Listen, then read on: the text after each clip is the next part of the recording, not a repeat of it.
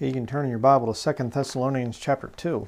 I'm going to talk about the lying spirits that are starting to bring in the strong delusion. And I'm going to talk about this a little bit here. Not going to look at a whole lot of scriptures today in this little short mini study here, but I'm going to show you some interesting things you might not have seen before. Second Thessalonians chapter 2. Now, you're probably familiar with this if you've been watching these videos for a while, the videos that Lord helps me put out. 2 Thessalonians chapter 2, verse 10, it says, "And with all deceivableness of unrighteousness in them that perish, because they receive not the love of the truth, that they might be saved. And for this cause God shall send them strong delusion, that they should believe a lie, that they all might be damned who believed not the truth, but had pleasure in unrighteousness." People who don't believe the truth, sanctify them through thy truth, thy word is truth. John 17, verse 17 says, people that don't want to believe the truth, God will actually give them what they want. That's why the atheists find so much wrong with the King James Bible, find so many supposed contradictions in it, because that's what they want. They want excuses to explain away God and explain away coming judgment and things like that. So they want it to go to hell, essentially, by not believing the truth. Then God will oblige them. He'll give them what they want. And religious people today, falsely so-called Christians, these modern professing ones, and even a lot of the conservative types and things, that they're just, the fruit of the Spirit's not there. They're really, really heretical in a lot of the doctrines that they believe. Those people there, they want the lies, they want the deception. I've run into them for years and years and years now. A lot of the people that get into the attacks on the King James Bible, they don't want a perfect authority. They don't want that. This scares them. This is the kind of thing that they'll make fun of. Why? Because they want to be the one here on the top of all these books. They want to be the judge of all the books, and they want the crown on their head. That's the whole thing. They receive not the love of the truth, that they might be saved. And then what's God do? Sends them strong delusion. But this passage here is specifically speaking about the end times. People that receive not the love of the truth, God will actually send them strong delusion that they should believe a lie, that they all might be damned. Oh, God's not willing that any should perish, yeah, but that all should come to repentance. When people aren't willing to repent of their wickedness and things, of their sins, when they're not willing to do that, then God sends them strong delusion. And I believe in context, the strongest of the delusions is going to be the Antichrist, the man of sin. A lot of Bible believers have been back and forth. What is the strong delusion that God sends? Some say, well, UFO invasion after the rapture to explain the rapture away. That could possibly be part of the whole thing. I don't know. They could real, fake, whatever else, and angelic, beings with weird things and high-tech stuff, Area 51 type of deal. I don't know. I have no idea. Others say, well, of course, the Antichrist, that's been talked about before. Yeah, possibly. And I made a video years ago called "What If the Rapture is the Strong Delusion" there. And what the big cover-up and everything that comes after the rapture is actually going to deceive people into thinking, that they were saved. Or I don't know. There's a lot of different ways to look at it. But this little video here is not so much about what the strong delusion specifically is going to be in the future. It's more about how it's going to be brought to people. Show you one of the most interesting stories in the Old Testament, all of the Old Testament. 1 Kings chapter 22. Go back there. I think I did talk about this on weird Old Testament stories. And this is definitely qualifies for a weird one, because it gives you a peek into heaven and the fact that God controls everything. God controls Satan. God controls every single angel out there, be they fallen or whatever else. God controls everything. He's in charge. And this is a very interesting little peek into heaven and how God will deal with a nation that is in wickedness and sin, and with people that have no desire for repentance. They don't receive the love of the truth. 1 Kings chapter 22, verse 13. "And the messenger that was gone to call Micaiah spake unto him, saying, Behold, now the words of the prophets declare good unto the king with one mouth. Let thy word, I pray thee, be like the word of one of them, and speak that which is good. Now I get that thing all the time. Oh, Brother Brian, you're so negative. You're exposing this and exposing that and preaching against... We'd like to just hear you say some good stuff. Well, you know, I have responded to that and said, well, I will try to do more good studies. But you know what? My ministry is a lot more than just good things. Sometimes there's some negative stuff I need to talk about. But I get this, you know, that's from, good viewers and things like that. That's what I would call good criticism. But then I get the wicked, modern, Christian people, and they'll come along and they'll say that all I should preach is good, type of thing. And so here we have my KI, and they're coming to him and they're saying, hey, just when you go into the king, just say good things are going to happen. Look what he does. Verse 14. And my KI said, as the Lord liveth, what the Lord saith unto me, that will I speak. It's a good thing to say if you're a preacher, or as a Christian, a Bible-believing Christian even. Verse 15. Watch what he does here. So he came to the king, and the king said unto him, my KI, shall we go against Ramoth Gilead to battle, or shall we forbear?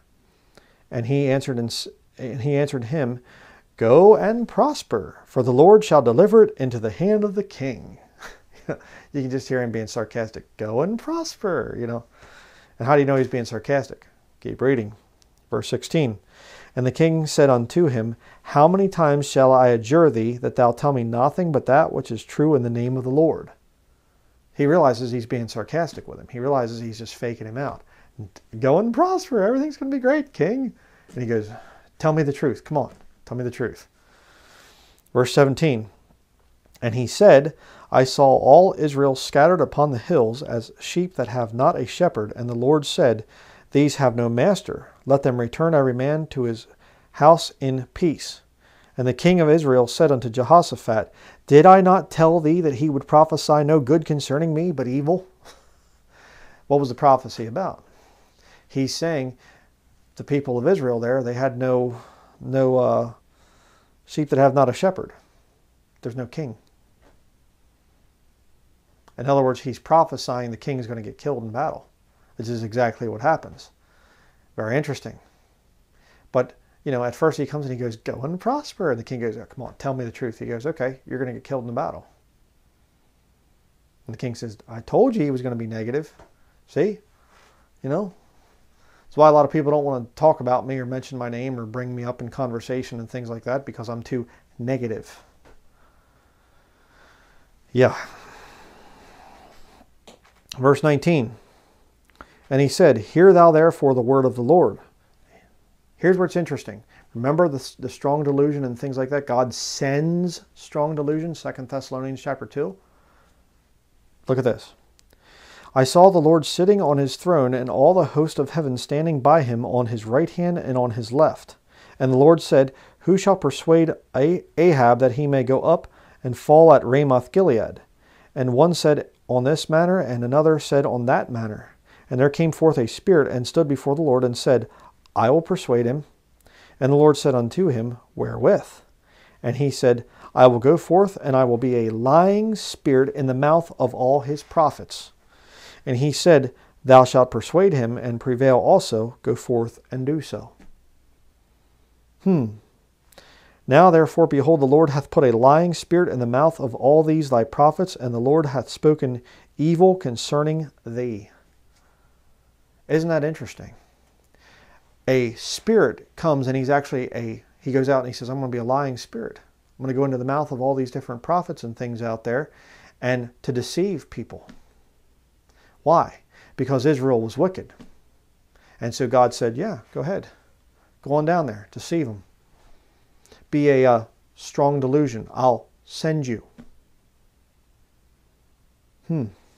Because you see back in verse 13, if you remember there, it says, behold, now the words of the prophets declare good unto the king with one mouth. Isn't it interesting that they would say that? The prophets declare good unto the king with one mouth. Why did they all have the same mouth? Because it was the same spirit.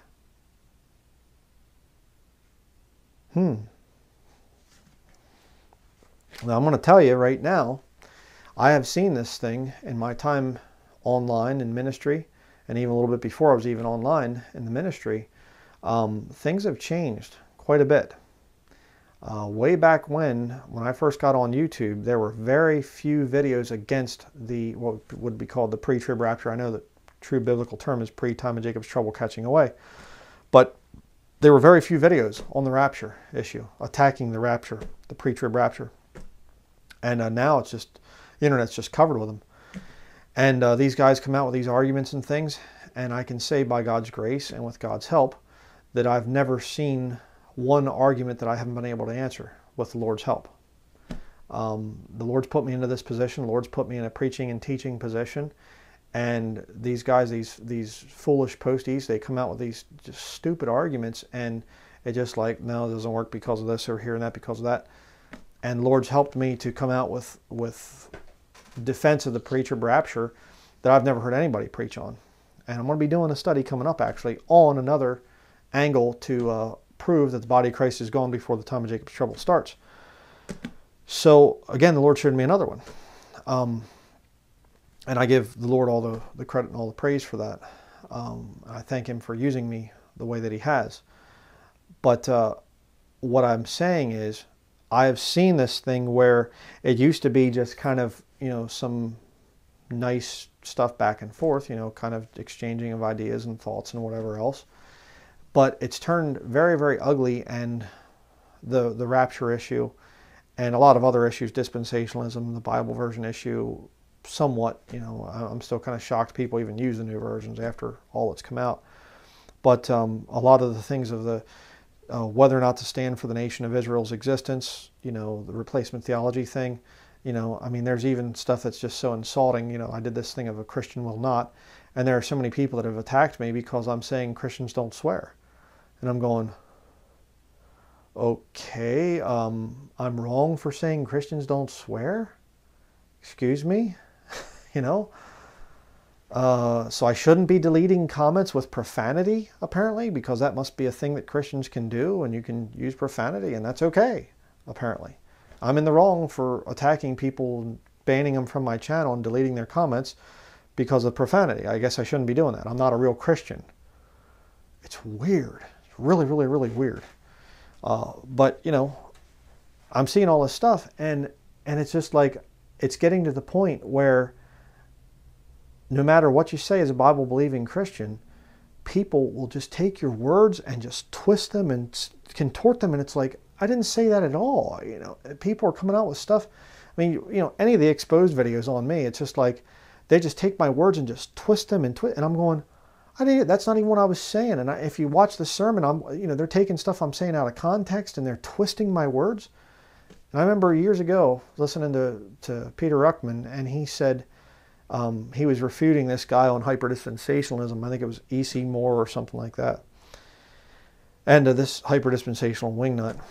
And the guy just was twisting scripture like crazy. And I remember Ruckman, he said, you see that? He said, that's not the Holy Spirit. And it's not this guy's flesh. That's a different spirit. You can't get that screwed up. Just your own thoughts and whatever else. There are lying spirits that are now coming about. And I believe, and that was years and years ago. Hyperdispensationalists have always been messed up. But I'm saying, as we progress and get closer to the rapture, I think that the lying spirits, God is actually starting to send that strong delusion already. And now you have all these people that years ago might have been open to hearing a sermon on, the catching away of the bride of Christ. As soon as you say rapture, they're just going, liar. I'm not even listening to the rest of it. And they get all these weird things that they come up with, all these weird attacks and stuff. And what's going on? Well, they don't receive the love of the truth. So God is actually sending them strong delusion with these lying spirits. And I try occasionally to listen. People send me a lot of stuff, and they say, brother, could you check this video out? Hey, did you see this guy, or did you see that guy? And a lot of times I start listening to these people and I'm just like, what? It confuses me, and my mind starts going like, wait a second there. And I'm trying to write down the heretical points, and after a while I just get so frustrated and I say, I can't even listen to this guy anymore. I need to just shut this off. It just isn't, it's not getting in, so to speak. And by the same token, I can listen to a Baptist preacher or something like that, and he'll talk about the church and going to church and whatever else, and I go, yeah, I disagree with him on that. But a lot of what he says is good, and you know, and I'll be like, no, well, amen. I mean, he convicted me on a few points, and you know, you can tell the Holy Spirit was speaking through him. You know, some brother from years ago or whatever else would listen to Lester Roloff or somebody like that, and he'll say about, you need to come to church, and I'll go, well, you know, it's not really scriptural, brother, but he'll make a whole bunch of good points. I say, yeah, Lord was in that, definitely.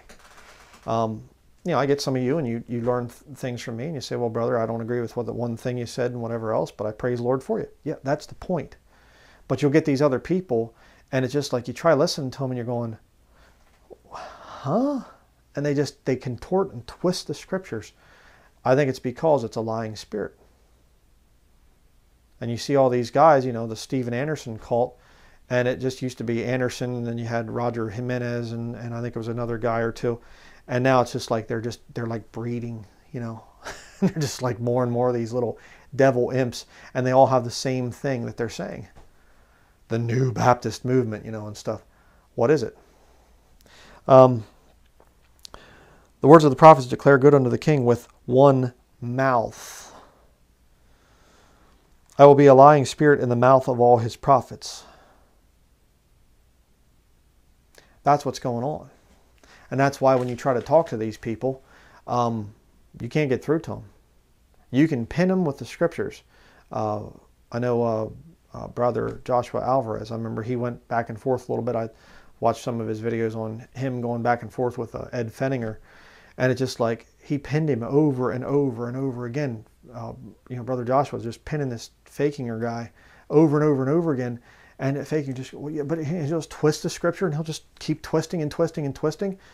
And it's funny because, you know, Brother Joshua's a younger guy, you know, younger man, and I could just see he's getting frustrated, just like, don't you see this? It's right there in front of your face, you know? Yeah.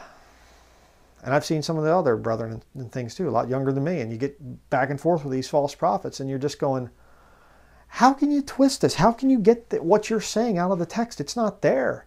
It doesn't even make any sense. And you just get like, why? Because you're dealing with a lying spirit. God shall send strong delusion. It's not going to be just one boom UFO invasion or boom Antichrist or whatever. It's going to be a whole bunch of things leading up to that. And I think it's actually started already. Let's finish up here. Verse 24. 1 Kings chapter 22, verse 24. But Zedekiah the son of Chinana went near and smote Micaiah on the cheek and said, which way went the Spirit of the Lord from me to speak unto thee? You get people slapping you in the face, you know, when you come out against their sin. And Micaiah said, behold, thou shalt see in that day when thou shalt go in to an inner chamber to hide thyself. And the king of Israel said, take Micaiah and carry him back unto Amon the governor of the city, and to Josiah the king's son, and say, thus saith the king, put this fellow in the prison, and feed him with bread of affliction and with water of affliction, until I come in peace. So after he just said, you know, tell me the truth, what did the Lord tell you? He tells me the truth, hey king, you're going to die, and he goes, yeah, get him out of here. It's not going to happen. It's not going to be true. Isn't it interesting? Because it's the same thing as what we deal with these false prophets. The rapture is going to happen. I don't care. You didn't prove anything. Well, the Lord says this, and let me show you from the scriptures, and you show them from the scriptures, and they twist your words and make you say things that you didn't say and come to all these weird conclusions, and then they say, you're going to see it's not going to happen, and you're going to lose your faith, and you're going to this, and you're going to that. You know, it's amazing. Verse 28, and Micaiah said, if thou return at all in peace, the Lord hath not spoken by me. And he said, hearken, O people, every one of you. Hearken, O people, every one of you. Be careful about the lying spirits. There's plenty of them out there right now. I mean, what can I tell you? You know, there's a lot of people that understand the Bible, and you just go, yeah, you know, I look at Brother Brian's stuff, and I don't have to agree with him on the insurance thing or whatever else. He's against that, and I don't think, I wouldn't personally, I wouldn't have delivered, my own child, or I don't agree with some of the stuff that they stand against the pharmaceutical thing or whatever. But he's right on the rapture. He's right on the Bible. He's right on, dispensationalism. He's right on salvation. Okay. But then you get the other people that are just going to twist my words and whatever else. It's a lying spirit. And that's why I don't answer a lot of these people. I've tossed around the idea of different times of maybe doing like instead of answers to your questions, say answers to my critics. And just let these people ask me questions and just I've thought about that. But then I think to myself, am I just kind of casting my pearls before swine there? Because, I preach the truth and they come out and they just dissect everything I say and just twist things and contort things, and I'm just going like, and I can ban them from the channel and they sneak back in, and if I could find out and ban them again, you find out what their new channel name is and ban them again, they'd come back in again. It just, weird stuff. So there's a whole lot more I could say on that subject, but I got 2 other studies I want to do today.